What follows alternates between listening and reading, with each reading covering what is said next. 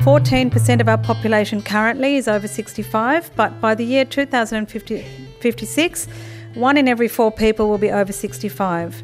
The number of people aged over 85 will also continue to increase.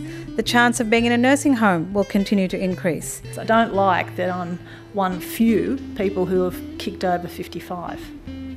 I don't like that I'm one of the few of my cousins that still remains fit and healthy and not having to inject myself or medicate myself every day.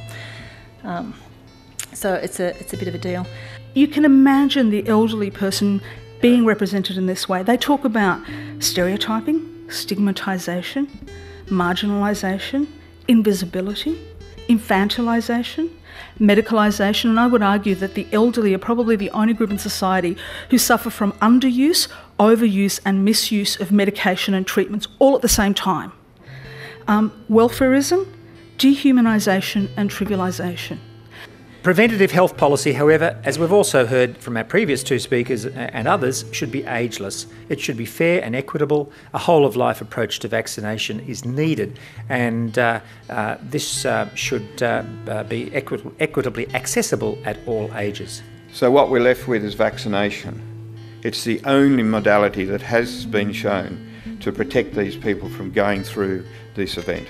The cost of unsubsidised vaccines is considerable. I've made allusion already to the $250 for a very effective vaccine, the shingles Zostavax, which I might say has been subject to the largest single vaccination study in older people ever conducted in the history of humanity.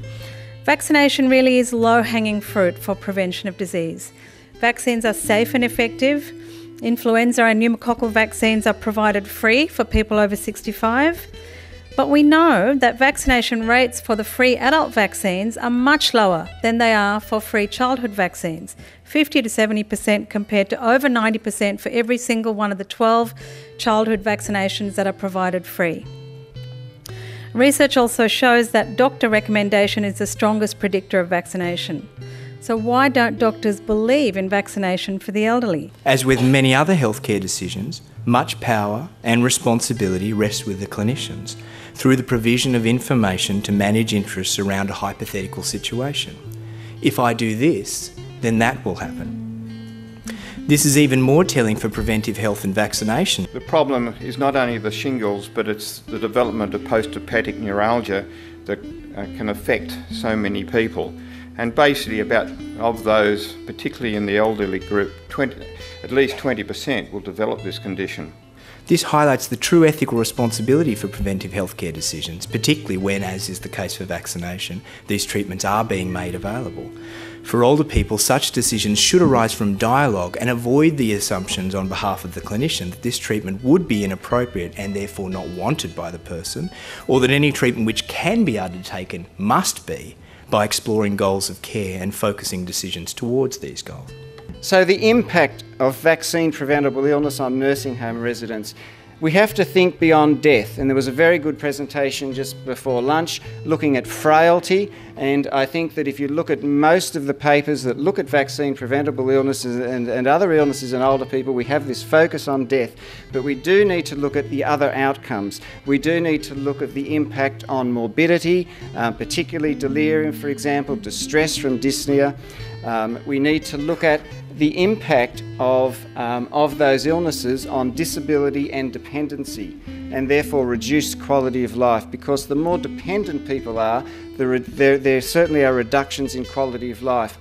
One of the issues that happens in residential aged care, for example, is that once people dip into that disability threshold and they become a burden for staff in terms of helping them transfer, for example, one of the responses in many institutions is to put them into a water chair, for example, and to use a hoist for transfers.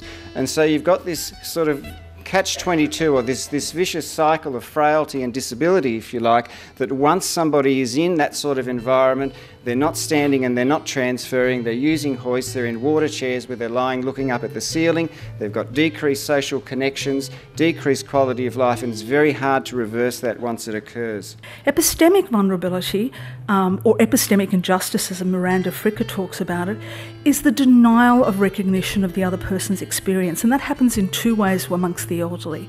The first is the actual denial of their experience, but the second is the denial of research into their experience. The fact that we know so little, the fact that there is so little research that's expended on the elderly for these specific areas is something that we need to address as a society and as a body of researchers. This recognition reinforces the need for informed and respectful discussions between clinicians, patients and families of the benefits and burdens of preventive health measures for older people as an expanded sense of advanced care planning. How good is good enough?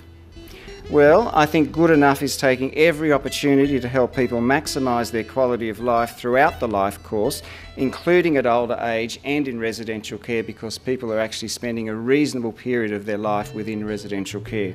When he talked about qualities, one of the first things that came into my head is women live longer than men.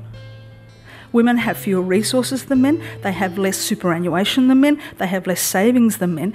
So when that decision about how worthwhile or how many qualities you're worth is going to disproportionately affect half of the population. So some of those notions of symbolic violence, the way that people are spoken about, the way they're represented, how the elderly are discussed as bed blockers in ED, all of that has a profound effect in the way that we deliver and fund services. So of course older people can't afford to lose their functional reserve. So functional reserve is really the name of the game.